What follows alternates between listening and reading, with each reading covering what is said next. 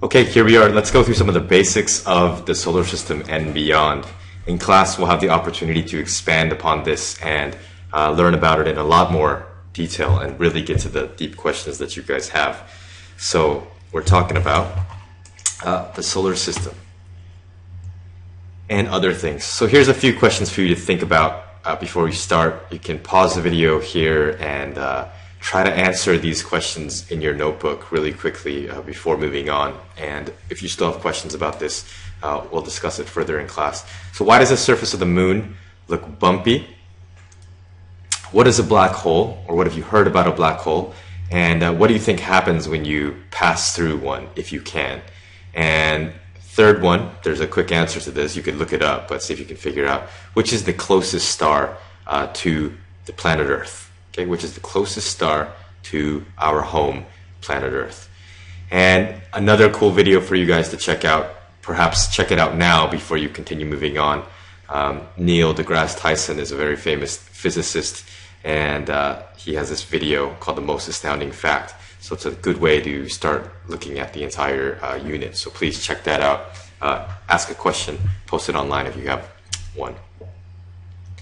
Lights in space. So we're just getting some basics out of the way. You probably know the answers to a lot of these, but let's just make sure we're all using the same vocabulary.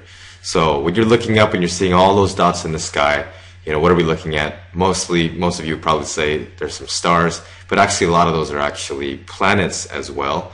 And now on the iPhone or iPad or other types of phones, there's cool little applications that you can actually point up at the sky, and it'll actually look like a window you're looking through. And as you're moving this your phone around, you can actually identify what the little dots are in the sky, and it has the names on them. It's really easy, and you can find out that some of them are actually planets. So why can we see those? That's one thing to think about as well too. Some of them are satellites, man-made satellites, and there's apps on the phone to actually find out where these satellites are, and you can see them moving through the sky if you're in the right place at the right time as well too. You might think they're planes at first, but they're moving a little too fast and in weird angles to be planes, and also they're probably moving too slow to be what you think are shooting stars, which are not actually stars. They're actually either bits of rock or ice, comets or asteroids. Fireflies, hopefully you can tell the difference between fireflies and stars. We call each of the different objects in space bodies. So stars, planets, man-made satellites, they're all called bodies out there. A star is very specific in that it gives out its own light. And the word that means gives out its own light is luminous. So even though Justin Bieber may be a star to you, or One Direction may be considered stars, they don't give off their own light. So you turn off all the lights and you can't actually see them. So stars are luminous. Planets are not luminous, but we can see them because the light is reflecting off of them from other stars and other sources of light. So be careful about that. No problem. So stars are exploding all the time. There's a lot of chemical reactions happening in there, so that's producing a lot of the light and the energy. Planets are not luminous, we said that. Moons are also not luminous, so how come I can see the moon at night? It looks like it's glowing. Well, it depends on how the sun is reaching it, how the light from the sun is reaching it, and how it's reflecting and then coming back, and then we'll be able to see the light that's bouncing off of the moon as a result. So be careful about that as well too. Planets in our solar system, giant lumps of rock or balls of gas. They do not give off light. We see them because, and then hopefully you should be able to answer that. Fireflies, even though they're not even related to this unit, I just put that in there to try to mess with you. Fireflies, they do give off their own light, so they are luminous, but they're not on the same scale as stars, of course. All right, the moon, very famous, lots of images of the moon, lots of stories about the moon, lots of tales of why the moon looks the way it does. People say they see a face of the moon. There's all kinds of things that the moon conjures up, including werewolves. It's great in stories and everything like that. The moon is the closest body in space to the Earth, and it orbits Earth, and therefore we call it a satellite. But what about the satellites that we make that send us our TV signals? Well, those are also satellites because they orbit the Earth, but they're man-made, so we call them man-made satellites. And by now you should know that the moon does not give off any light. The word lunar means anything to do with the moon. So some people follow a lunar calendar. That means they're following a calendar where they're looking at how the moon changes, and that's coming up next, phases of the moon, and they use that to determine a calendar. Here's a diagram showing the different phases of the moon. You should get this down. There's a few new vocabulary words in here: waxing and waning, and gibbous, crescent, quarter, new moon, full moon. I think you probably know what the full moon is. In horror stories, that's when the man turns into a werewolf and stuff like that. But hopefully you know that's science fiction and it's not something that's real, unless you know something different.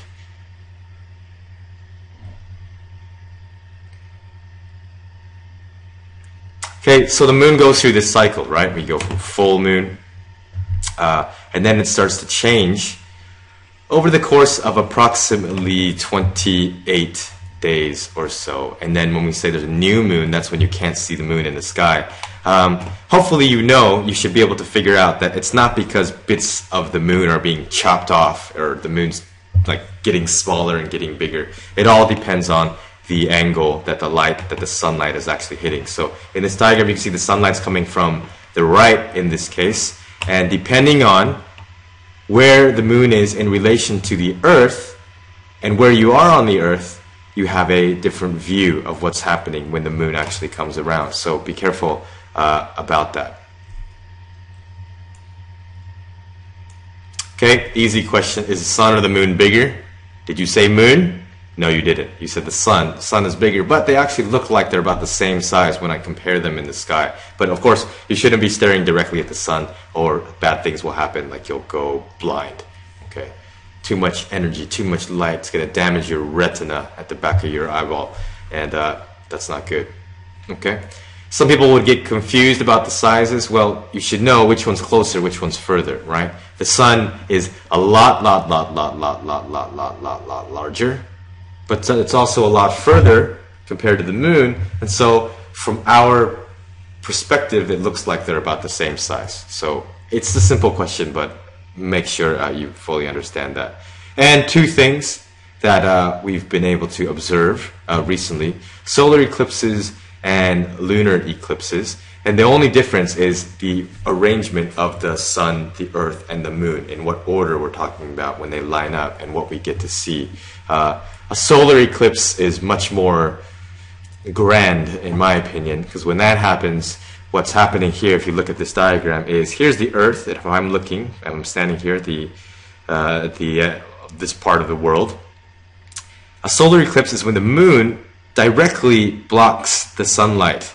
Okay, directly blocks the path of the sun. And because, even though this thing is huge, because they look like they're relatively the same size of the sky, the moon just blocks out the sun like this, and basically will block out the light. So if this happens to happen during the daytime, the sky will get dark as the moon passes directly in front of the sun. So that's a very grand image. A lunar eclipse is a different arrangement, but it's where the Earth is between the sun and the moon. And then what happens is when you look at the moon, when you're on this side right here and you're looking at the moon doesn't disappear completely, because the light rays that are passing through the Earth's atmosphere are still able to bend and reach the moon, but it's red shifted in a sense. So that's why the moon gets this kind of orangey reddish glow. So solar eclipse and lunar eclipse. Sketch some quick diagrams in your notes for that one. A few other things about the moon. Lunar month, I mentioned previously, about 28 days to orbit the Earth. When it starts, we call it a new moon. When this crescent starts to get larger, we're saying that it waxes. I know that's a weird word. I don't know. Figure out a way to help you remember that. So as this crescent looks like it's getting larger, we say the moon is waxing. When we can see the full sphere, we call it the full moon. And when this starts to disappear, we say, or turn back towards the crescent, we say the moon is waning. Wanes. Wane. W-A-N-E. Not like a baby way of saying rain. Okay, wane. W-A-N-E. And the new moon is when it seems to disappear. These are the phases of the moon. And here's a wolf, because that's what a lot of us think of if you read vampire stories. Vampires aren't real. Okay, the solar system, I think this is the last thing of the basics to make sure you have the basic knowledge. My very easy method just speeds up naming planets. Repeat that to yourself 5 times. Go. Okay, what you've just done is you've memorized a very easy method that speeds up. You've memorized a very easy method that just speeds up naming planets, because that sentence right there gives you the first letter of all the planets in order from the sun. Now, Pluto might change a little bit because of the new dwarf planet category it fits into. But Mercury, Venus, Earth, and Mars are called rocky planets. So look at this. Mercury, Venus, Earth, Mars. My very easy method. Mercury, Venus, Earth, Mars. Jupiter, Saturn, Uranus, Neptune, and what was previously called a planet, Pluto. But a lot of scientists got together and said, you know what, the size, the orbit, it just doesn't seem to fit. Let's just call it a dwarf planet. It still does orbit the sun, but maybe its size, we can't really categorize it, blah, blah, blah, blah, blah. So we end up with that. Okay. So these ones, Jupiter, Saturn, Uranus, and Neptune, are large balls of gas. And the main asteroid belt is between Mars and Jupiter. So, going beyond the solar system really quick, the sun that is closest to the star, the sun is the closest star to us, so it appears the brightest. So in the warm-up, I asked you a question, what is the star that's closest? So you're looking out at the night sky, looking at all those stars, trying to name which one it is. It's actually the closest star. It's a trick question. The closest star is actually our own sun. Okay? The next closest star is 4.2 light years away. That's very long distance. That means if I could travel at the speed of light, and in 1 second, if I could travel the speed of light, remember, if I just started running straight like this, at the speed of light, as fast as light can travel, in 1 second, I would be around the Earth, okay, 7.5 times. So let's assume, even if I could travel that fast in 1 second, circle the Earth 7.5 times, if I was traveling that fast and flying that fast towards the next closest star besides the sun, it would take me 4.2 years to get there. That just shows you exactly how far it is. What if I tried to get to the sun, just to our sun? Well, if I could travel at the speed of light, traveling towards the sun, it would still take me about 8 minutes to get there. So what does that mean about the actual sun? That means if the sun were to disappear right now, we wouldn't know until 8 minutes later. And then all of a sudden, it'd be gone. And then we'd all be panicking because it'd be dark and nighttime. Plants wouldn't be able to survive. Anyways, there's a cool video on YouTube that you should check out. So I'll link that for you guys. Last couple things. Galaxy is a group of millions of stars, and we are in the Milky Way. Our local galaxy is the Milky Way.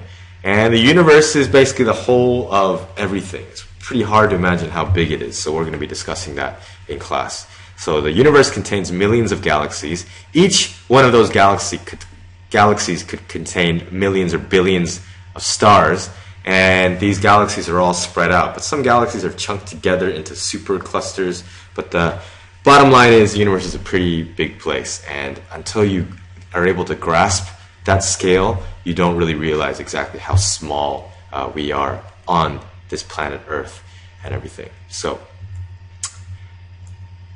this is some of the information I just gave you. Closest star. We think the universe is approximately 92 billion light years across. That means if I were traveling at the speed of light from one edge of the solar system to the other edge, then it would still take me 92 billion years.